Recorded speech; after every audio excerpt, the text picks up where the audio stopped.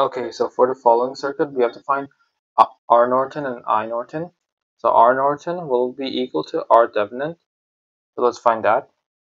So we can turn off all independent sources. So this one will be an open wire. This one is short circuit. So it'll be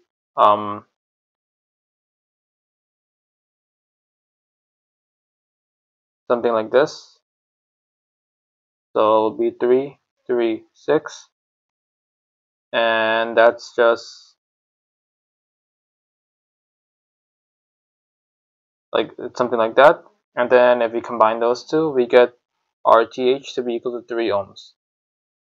Okay, now R Norton is equal to RTH, so R Norton is 3 ohms.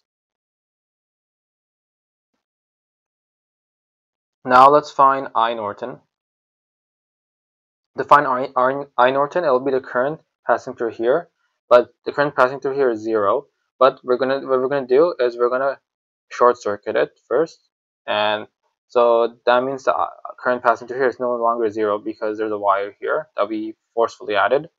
Now, since there's a wire here, we can technically ignore the 6 ohm resistor because all the current will pass through whatever way is easier. So they notice that, hey, the 6 ohm resistor, it's hard to pass through it, so we're going to all skip it and move through here because there's no resistors or anything blocking our path. So we can pretty much ignore this. So we can rewrite the circuit like this.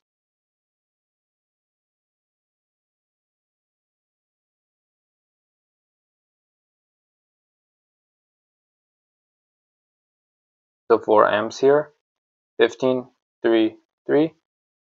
Let's call this point VA. The current passing through this direction is I Norton. And let's have current passing through here. Let's call it IA. And this is the ground node. So for node VA, it's IA plus IN equals 4.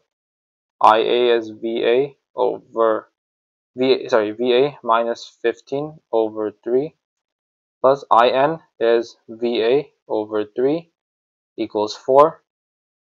So let's solve for VA.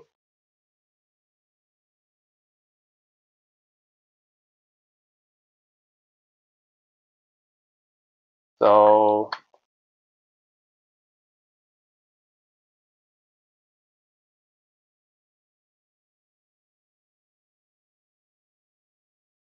VA will be equal to 13.5.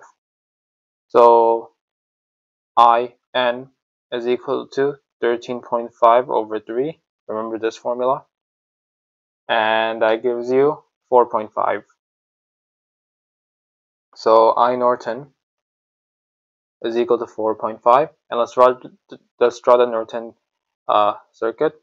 So there's a current here, 4.5 amps. A resistor here, 3 ohms. And then we copy this portion of the circuit over here. So it'll be A, B.